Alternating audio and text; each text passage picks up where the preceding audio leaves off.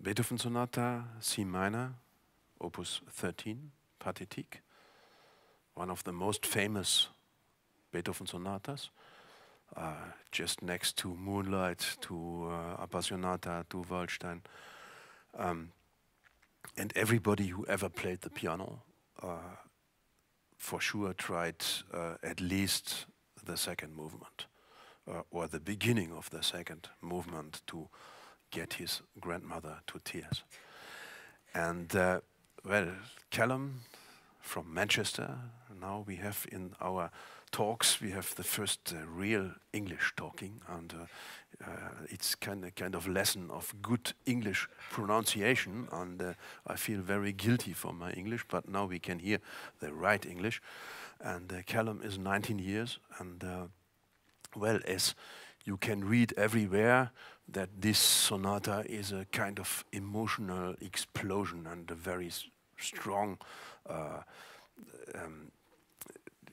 espressivo and feelings and a lot of other things.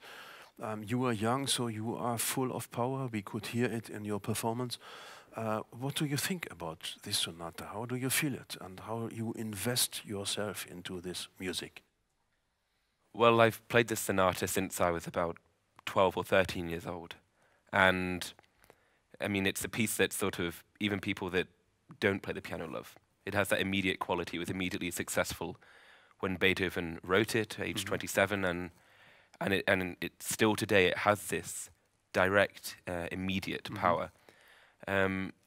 Various things that struck me about rediscovering it for this production is the real orchestral quality.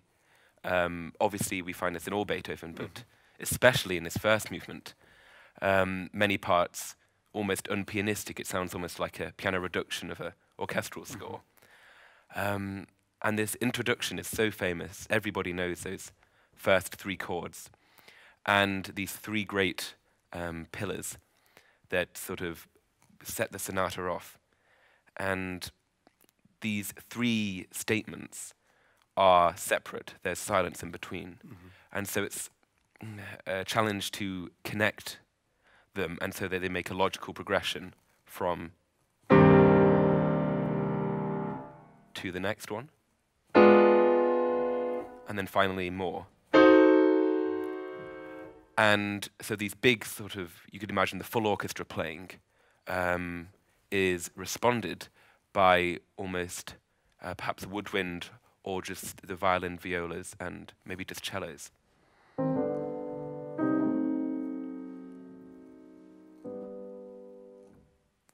And it's in this orchestral nature that the entire piece unfolds, I think. Yeah. So this Grave is a kind of introduction, but in a way it is part of the thematic material of the whole movement, because it comes again and again. And what do you think? Is it a preparation? It's a curtain open, or is it part of the idea of this first movement? Oh, it's both, I think, because it isn't just that we are introduced, like in Opus 111. We have this theme, which then comes back before the development section in G minor. And then finally, before the coda or the final few bars, we have these pleading chords which return for the third and final time.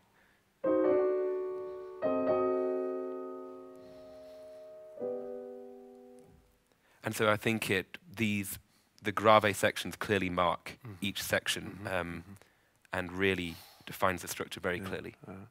And there have been discussions about the repeat in the exposition, and there are some sources who argue for repeating the grave.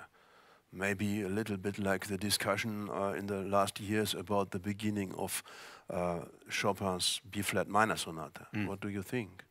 Have you tried in concert both versions? Well, actually, in the B-flat minor sonata, I've played that quite often, and I'm convinced I prefer going back to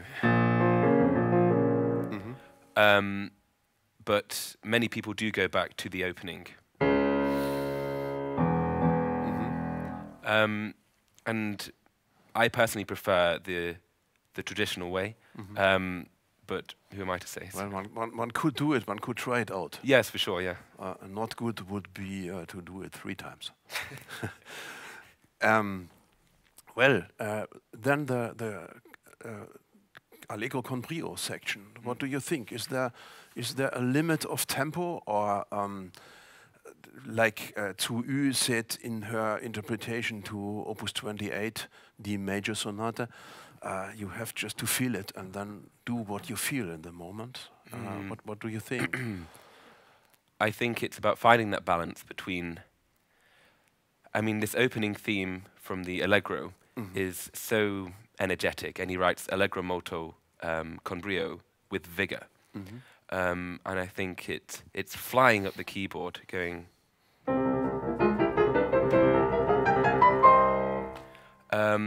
And so there's many recordings where they go even as fast as. And so I think it's entirely up to the performer, but I personally try and find a balance between excitement and this almost flashes of lightning as it flies up, and also having poise and restraint, which is the real challenge in this Allegro. And we have to have in mind that it's still a classical sonata, so of course in con brio it would be possible and imaginable to do an accelerando there and to prepare the sforzato and really speed up, but maybe this would be too much. Yes, I think it would be, because Beethoven is, for sure, has this great difficulty of being on the border between classical and romantic. There's many romantic elements, but it is always in a classical form. Even in his later sonatas, there's always a strict form. And so I think it really is about finding that balance, I think. And what do you think about passages like this? We had in Zhu Yu's discussion, we had the thema here.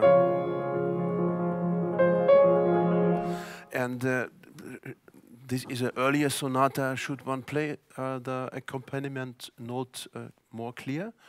Should one point them out, maybe even, to have the energy? I think the energy is in the harmony and also in the top line, and then it continues on into staccato. That is when I think it becomes more clear. Here, I think he has slurs on the lower notes, and I think it sounds. These is simply an accompaniment. So this is after bar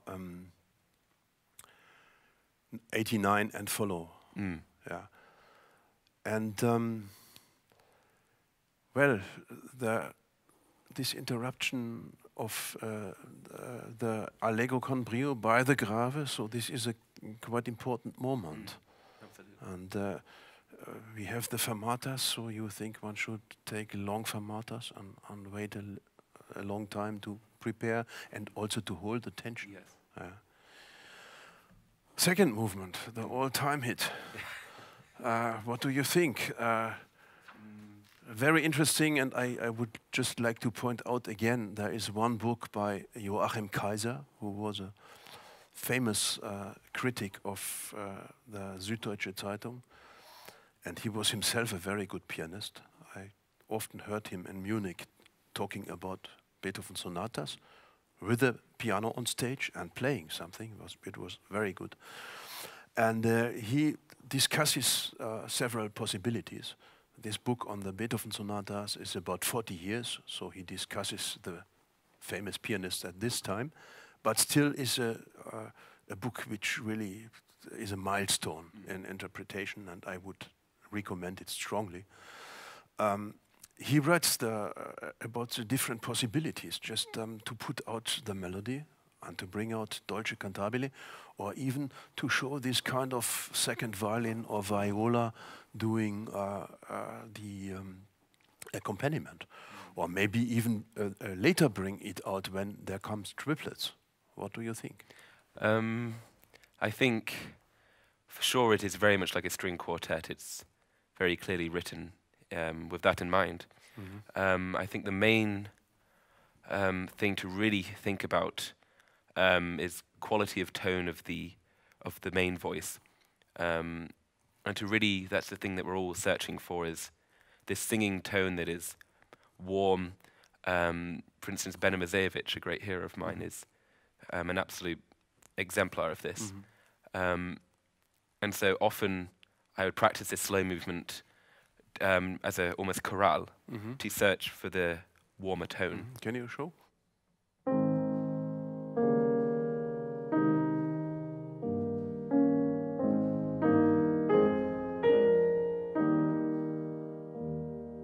And go through the entire piece like that. Yeah. Can you do it now with the original accompaniment?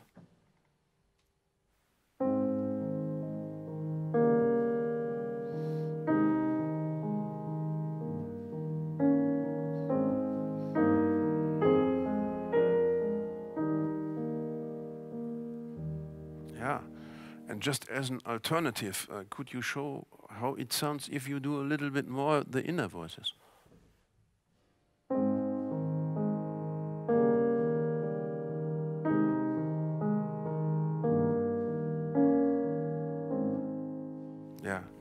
I've always thought of the inner voices as of course they're essential because they give movement, otherwise it would just be crotchets. But I think it's almost a sighing, and so that it shouldn't be equal, it shouldn't be, it should be more, perhaps.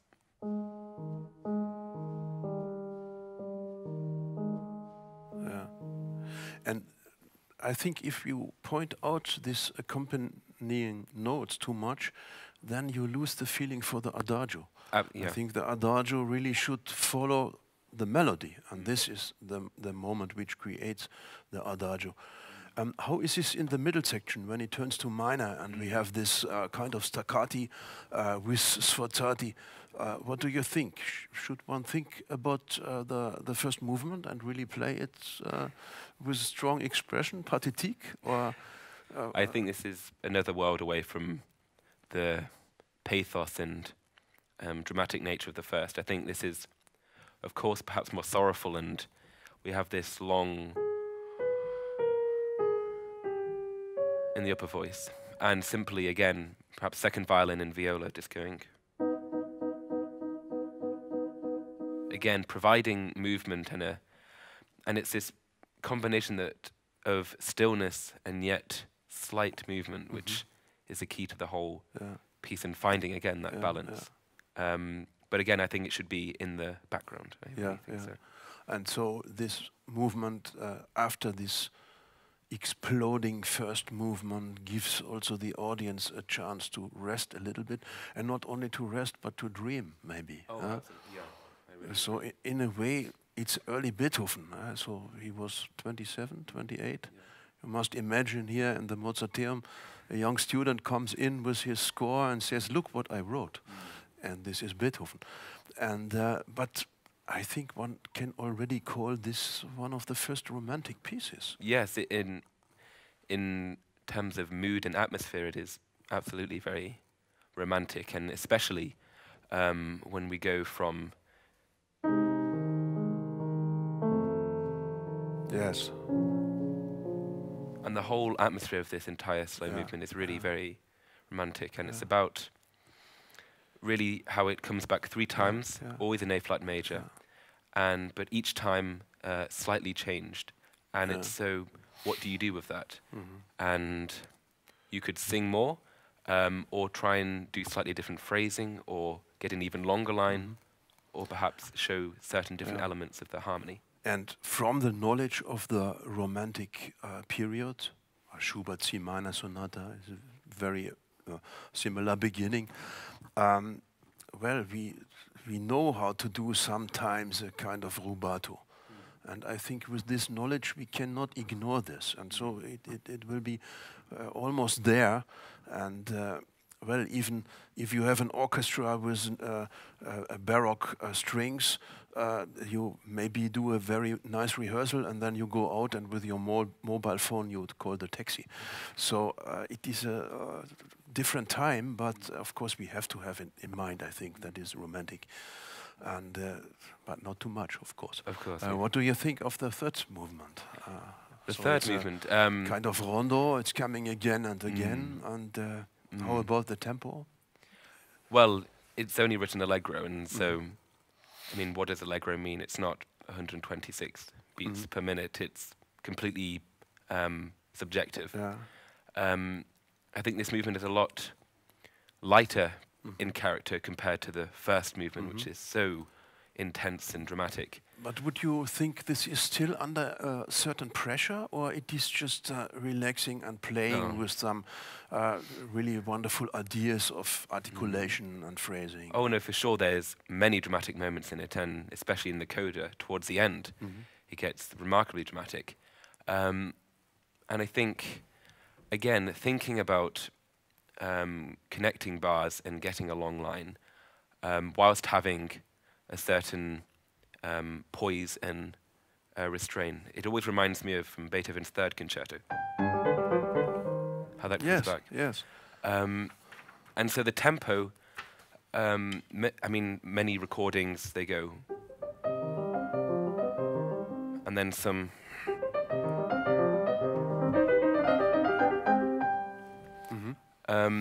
I went for a slightly more quicker tempo, and it's been a great joy and difficulty getting to know this final movement again. And how about the sforzati and the chords? Should they be really kind of memory of the first movement and point them out very strong, or should they fit in this little bit relaxed atmosphere? I wouldn't say it's a relaxed atmosphere. I'd say there's certainly tension, and you can, in a diminished seventh, and but the sound, I think, should be, of course, it's sforzando, but it should also be round and not like a punch or a hammer. It should be more, and then. Yes. There is one point which we discussed, and I think there are a lot of different possibilities. I would just like to show it. It's bar 170, this collando. And one really could think, where is the end of the collando? Is this? And starts it like this? Or is the G? It's the upbeat for the new tempo. Could you show these both possibilities? I always don't know what to do, because I think both possibilities are wonderful.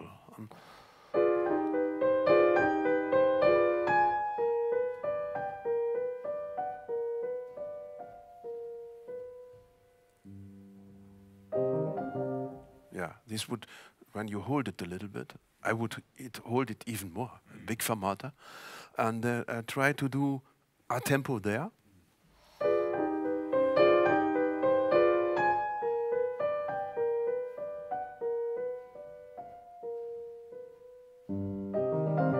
Yeah, so this would be would be the upbeat, but in the bass, I think both possibilities are there, and I really cannot decide it even after years. I love both very much, and yeah, I think you played it very well. And at the end in the coda, one could even discuss when it suddenly goes to A flat major, just some bars before the end. Maybe one would be allowed to take a little bit less tempo, just to let the sound flow and let the sound work in A flat major. But well, we talked very often about this. For such decisions, we should have the telephone number of Beethoven. And maybe if the digitalization in the world goes on, maybe someday we have it. And I have a long list of questions I will ask him in my very first call to him.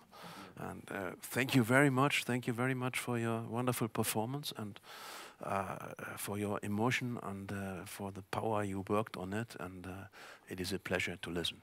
Thank you.